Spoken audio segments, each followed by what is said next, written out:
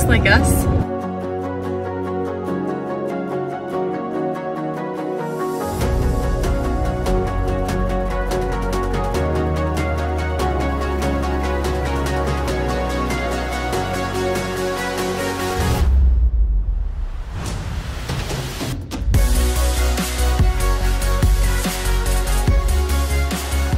Incredible. So Catherine Lee Bates actually wrote America the Beautiful, the song, up here. This doesn't look anything like the photos I saw. That's probably why. Oh my word. This is amazing. Stunning. Feels nice in here. Oh, that's a great looking lift right there. Look at that. It's not sunrise, but it's pretty spectacular. It's just straight down. Straight drop-offs.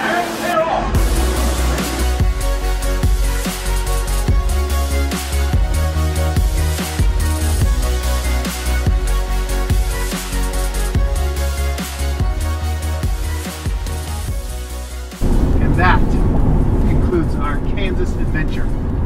We just crossed over into Colorado, and the road's sort of good now, but basically as soon as we crossed over to Colorado, 70, which I praised earlier from it being like a great road, not so great in Colorado. Not so great. Like you crossed, it was like, welcome to Colorado. Thanks, Colorado. Yeah, sorry, your roads are not as good as Kansas. But it is good now. But there was like, I don't know, 50 miles or so that was just awful. Yeah, it was pretty bad there for a minute. So we are so excited. We haven't been back to the mountains in over a year. So it's been a long time. Just seeing the mountains is awesome. Mountains. Actual jagged peaks, because, I don't know, it moves the soul. So we're heading to Colorado Springs. We're going to stay there a few days. One of our main things in Colorado Springs is Garden of the Gods. Now the Colorado adventures start.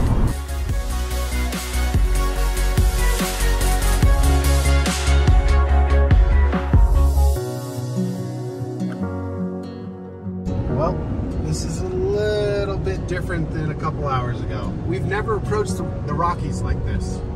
Unbelievable. Look at this. Look at this. When we left today, they said it was going to be 106 there by like noontime. Yeah, this is a lot better.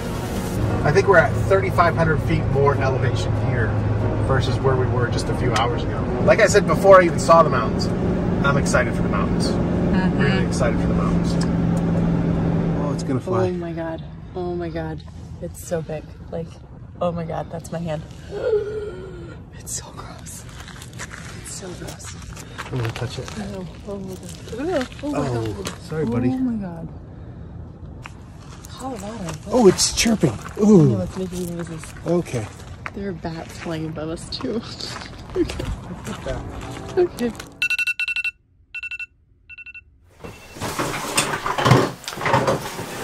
All right, good morning. We have a big day today. We're going to Garden of Gods. It's early. It's 5:17. We've been up since, I don't know, 4:45-ish. Sunrise and donuts. Always a classic, especially for a place like this. So we're gonna go check out Garden of the Gods for sunrise at a really cool spot Corey's kind of mapped out on Google according to where the sun's gonna come up. And then we are headed up to Pikes Peak, which is 14,000-ish feet, yes. Really tall, but we're driving it, so we're not hiking it, so it doesn't really count. It totally counts. It's so hard not to yawn. You thought you were safe. Are you still filming? Yeah.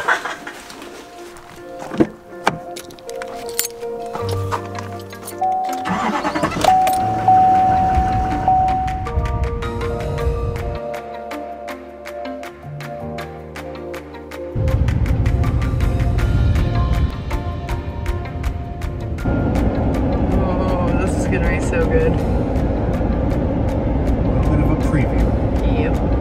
It's craziest to see like this kind of natural beauty just in the middle of this kind of urban sprawl. It's an idea. He's literally gonna Don't move. He's not up yet. This is a little groggy, just like us. Look at this. Oh my word. Alright, and it's right here on the left.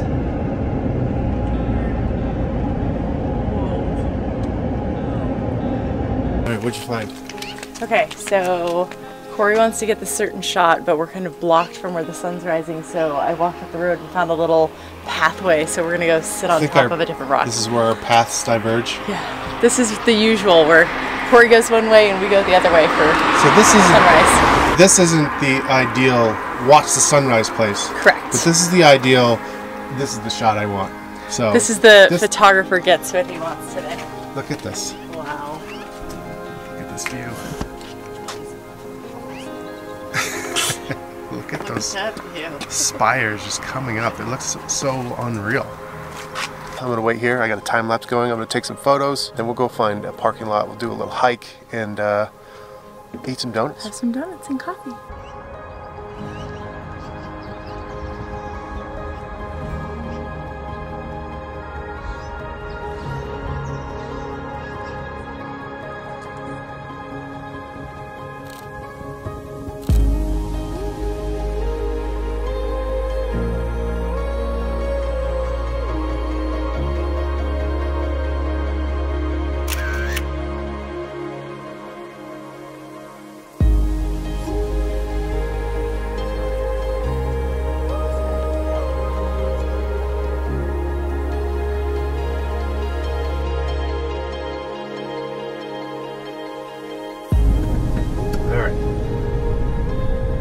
Location change. This is a pretty epic spot, but now we need to go find a little bit of a hike. A hike? I thought we were getting donuts out of this. Yeah, we are. What's a hiking donut trip? Gotta earn those donuts. That's very true. This place is phenomenal. It is so beautiful. Once again, love finding these places that are free. So Charles Perkins in 1907, when he passed away, his children fulfilled his wishes and donated 480 acres to Garden of the Gods so that it would be designated as a free park to the public. Now, you know, 100 years later, over 100 years later, we're being able to drive in here for free. It's just unbelievable. It really is. And I mean, that's how so many of our national parks were born too. I mean, so true. A bunch of philanthropists like Charles Rockefeller, you know, they donated so much land. What's the guy's Mather? Yes. So Mather donated so much land to get some parks going. I think it was Yosemite, the Redwoods. I think it was Redwood. I don't know anymore. But been to so many of Mather's parks. So much of our national parks and landmarks that we can go visit that are preserved today still are from the generosity of single individuals. It's very true. And it makes you so grateful when you're able to go and visit them and actually see them. Because imagine like what would have happened to them if they hadn't been designated. It's crazy. So that whole mess you just watched was me going into the wrong parking lot. Oh, there's the sun. We've been behind that big rock all morning. A little different of a sunrise for us, but still like spectacular. Watching it like slowly rise and hit over those spires is just so gorgeous. We found our spot. And Lily, I don't know if you can see, but behind you, that's Pikes Peak. Oh, that is? That's where we're going. Okay, I don't think I've actually like seen it yet. Isn't that crazy? We're gonna be at the top of that in like an hour and a half. I need donuts first. Donuts first. Okay, we're gonna head down this trail.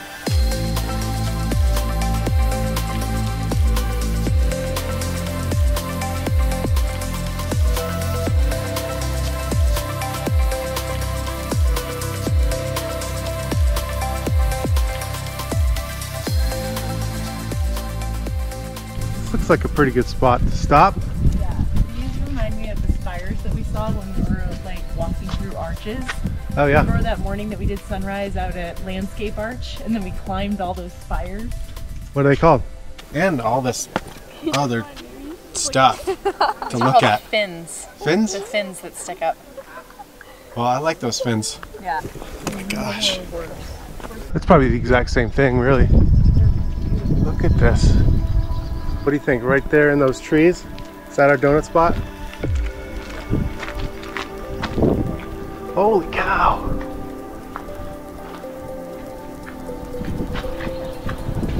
Look at this. Oh, this is beautiful.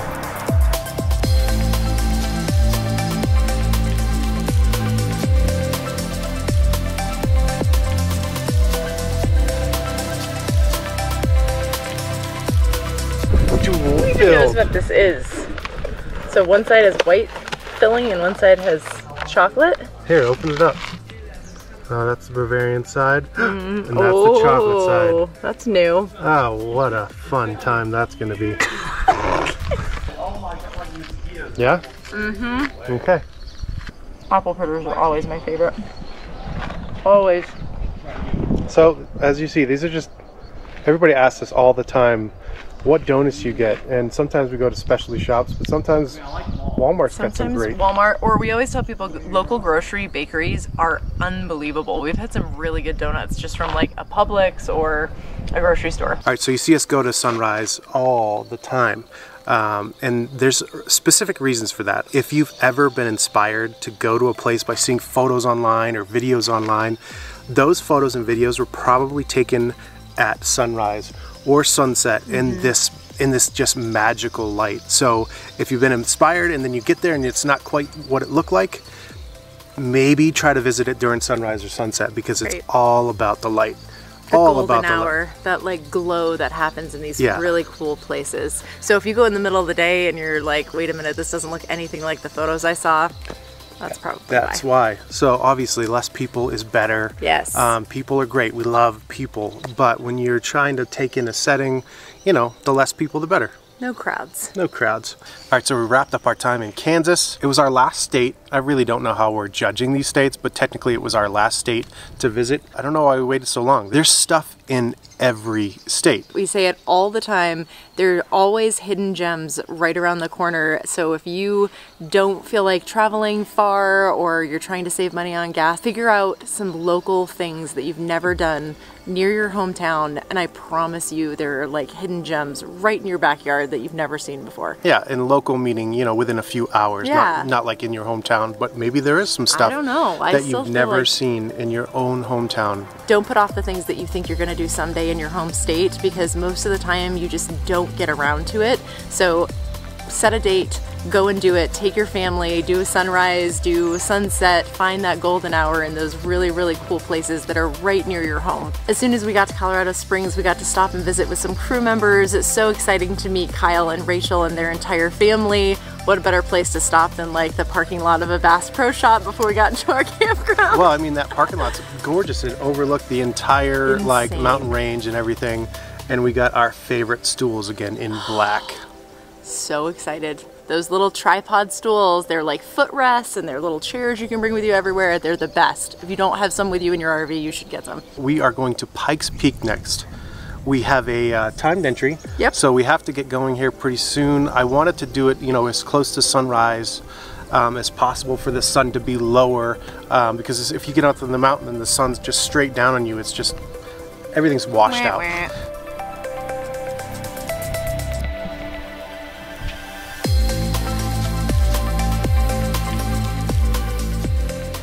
Got a friend? Yeah. Eye scared? Like walked up, no.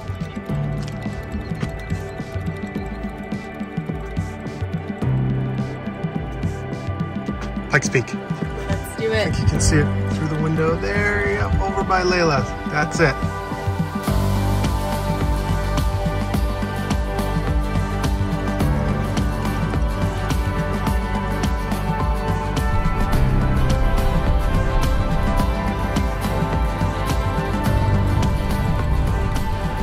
Hi, thank you. Good morning. Did you buy online? We did, yes. Last name or transaction ID? Nickerson, Nickerson.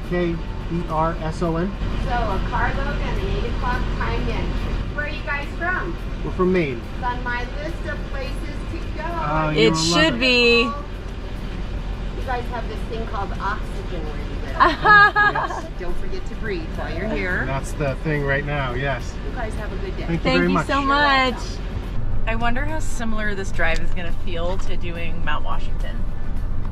It's going to be really similar. You say, well, no, it's not similar. Mount Washington's only 6,200 feet tall, and Pikes Peak is 14,100 feet tall. I don't know what it is exactly. It's over 14,000 feet. Right. But here's the thing. Here's the term that you need to know. It's called prominence. So Mount Washington's prominence is 6,100 feet. That's the elevation above the surrounding area. Right. Pikes Peak's prominence is only 5,500 feet. Just to put it in perspective, just because it just starts at that much higher of an elevation. If you go to the East Coast and you see 6,200 feet, you're like, nah. Climb that mountain, because you can drive right to the top of it and it will feel like you're on top of the world. Probably not quite as much as this prominence. So we paid $50 for just a carload. So the carload covers 5 people, up to 5 people. Exactly. And then otherwise, I think it's like $15. $15 a person, and then 16 and under are $5. So no matter what, it was $50 for us. Yeah, just get the carload. And the timed entry is $2. So it was $52 total. I have no idea what it costs to go up Mount Washington. I know, we did it when the girls were very, very little. I'll have to show you guys a picture of us at the top of Mount Washington. We took our Tacoma up there many years ago. Oh my gosh. Oh my word. This is amazing. Stunning. Okay, if you are planning on heading up, the temperature difference when you go up 5,000 feet is pretty significant. So make sure you're bringing some warm clothes to put some layers on as you get to the top, because it's about 75 degrees down at Garden of the Gods, and I'm pretty sure right now it's about 41 at the top.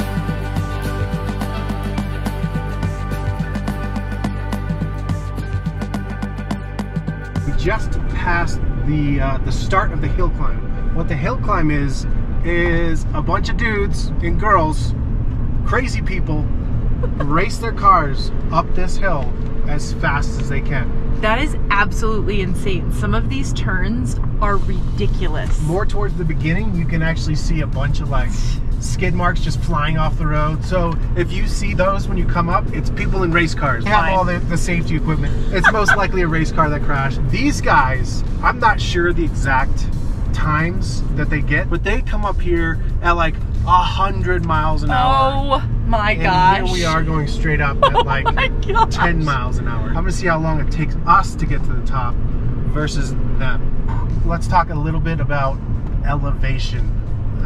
It was hard enough to get used to being just at 7,000 feet after just, you know, a couple days before being at 500 feet or something. The top is over 14,000 feet, and you can even feel, we're not even walking around, you can even feel how little air there is. It's crazy. And you're like, well, how are you still spewing all your garbage? Are you still talking there, Corey? I don't trust you. It's not hard. So before, I wasn't trying to compare like Mount Washington views to what this is going to look like. I have no idea. I've never been up here. So it's obviously not going to compare to that, but I'm just trying to say that don't discount 6,200 feet. That's still a big mountain when it's coming straight out of the ground. Oh yeah. Oh my word. Here, look at this. Look over here.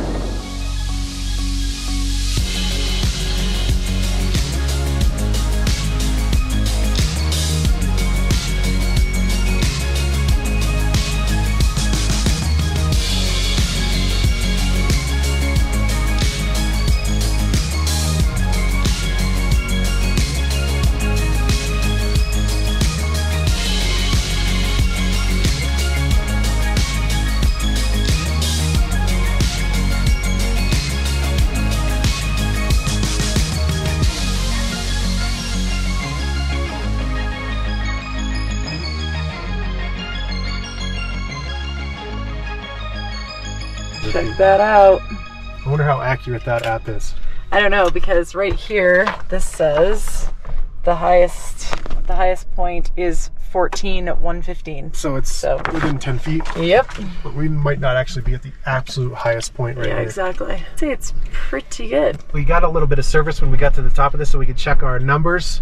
It's 7 minutes and 57 seconds is the fastest time.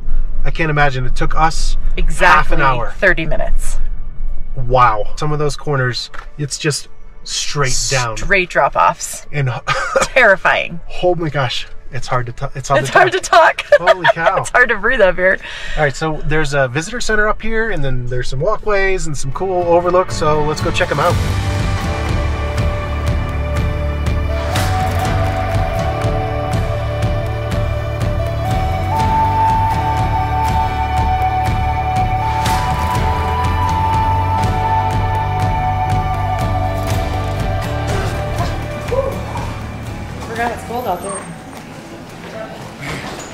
Feels nice in here. Oh, that's a great looking lift right there. Look at that. When the first road was constructed in 1887, a carriage could climb the 19 miles of steep curves to the summit for $1. In 1916, entrepreneur Spencer Penrose constructed the Pikes Peak Highway, following the path of the original carriage road, and a new kind of thrill seeker arrived. At the annual Pikes Peak International Hill Climb, drivers from around the world navigate the 156 turns in a race to the top. Some, like explorer Zebulon Pike, were enticed by the challenge of reaching its summit.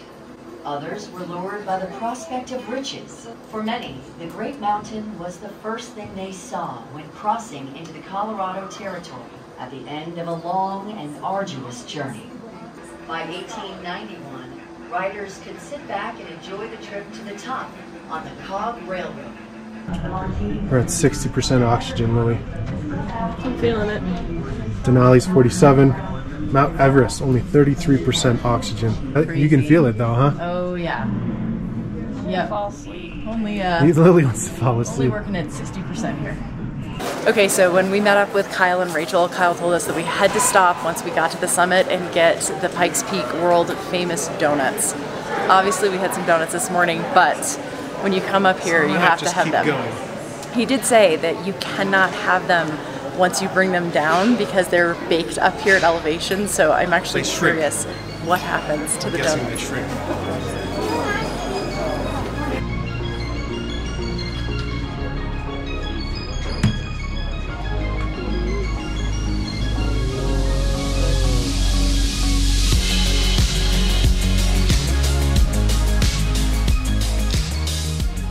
This is another reason why it's America's mountain. This is incredible. So Catherine Lee Bates actually wrote America the Beautiful, the song, up here at Pikes Peak. That's incredible. I did not know that. I gotta get the long lens on and see if I can see. Actually, I think that, I don't know. I thought that was Garden of the Gods.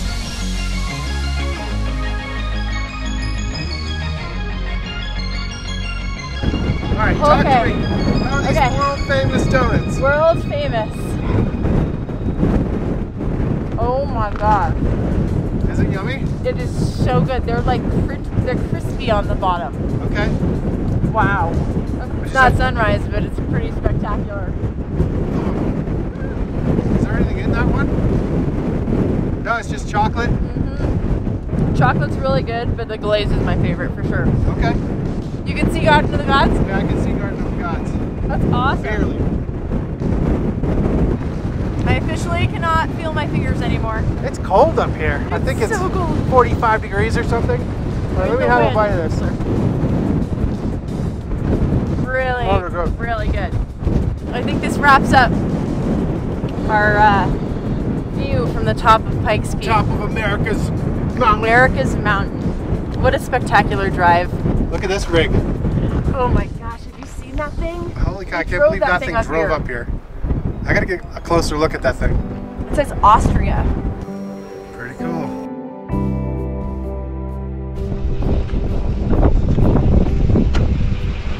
All right.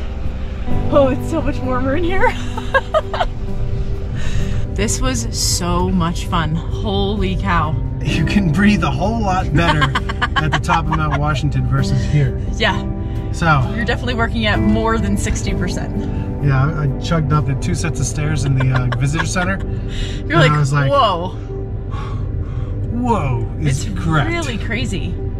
So that is one of the things that they tell you, make sure that you're taking the time to like walk slowly and don't be, you know, running like crazy, and make sure you're drinking lots of water so you don't want to get dehydrated. And I can tell you, I felt better outside than I did in the visitor center. That's very true. I don't know what that's all about. Maybe just well, this is fresh air. We're gonna go buy this crazy mobile. So they're way up high. Can you imagine some of those corners that we ran around? They're like looking straight down.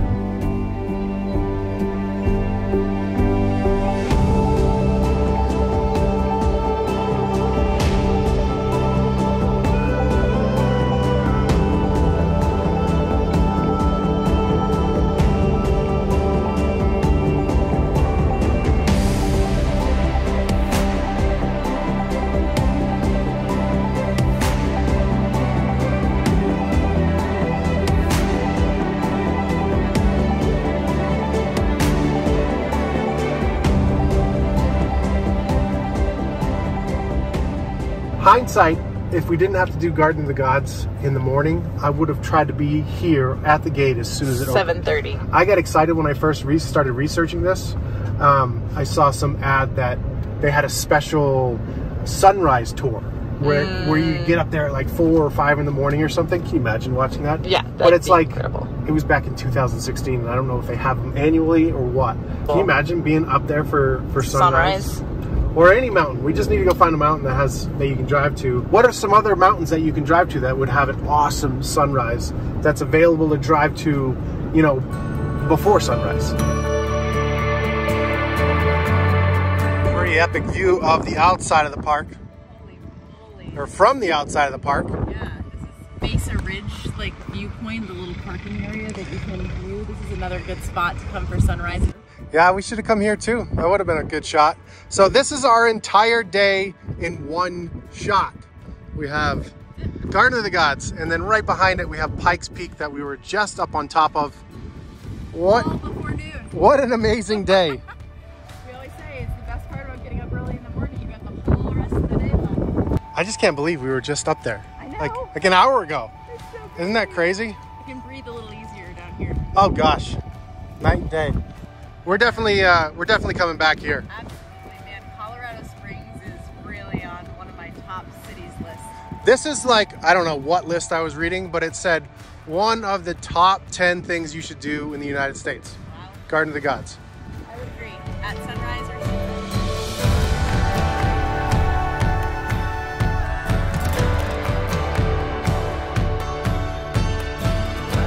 sunset. Jess is at it again. Photographer of the day. This is like the 10th time she's taken photos for people. Look at this view though. Come on! Oh, that's super cool. We're like keeping pace with them. Jeez, they're not going very fast. Nope. A little tippy. Well, I guess they're going, they gotta be going at least 85. They're gaining on us. Yeah. That is so cool. Oh, look at him coming this way. Right over the top. That's really cool.